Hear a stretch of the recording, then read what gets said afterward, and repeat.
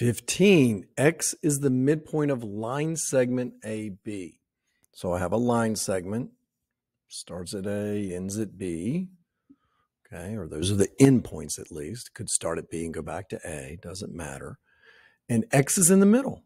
Okay, so X is right here in the middle. Got it? It says A to B, the whole distance, this whole thing is 8n plus 6. So it wants to know, what is that part? Well, that's just half of 8n plus 6.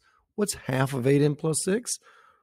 4n plus, just cut them each in half, plus 3. So each of these pieces, A to X is 4n plus 3, and X to B is 4n plus 3. So XB is the expression 4n plus 3. That's our answer. 16. Now, this is a little more of a difficult problem. It says if you walk 5 miles due east and then walk 12 miles due north, how far from the starting point are you? Well, let's just say, okay, so I'm right here. It says I walk 5 miles east. So I go 5 miles east. Then I walk 12 miles directly north.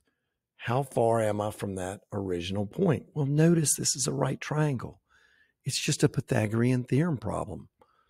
So the one leg squared, which we label as A, plus the other leg, which we label as B squared, equals the hypotenuse squared. That's who we're trying to find here. So 5 squared plus 12 squared will equal our hypotenuse value squared, or the length you and I are searching for here from how far we are from our beginning spot.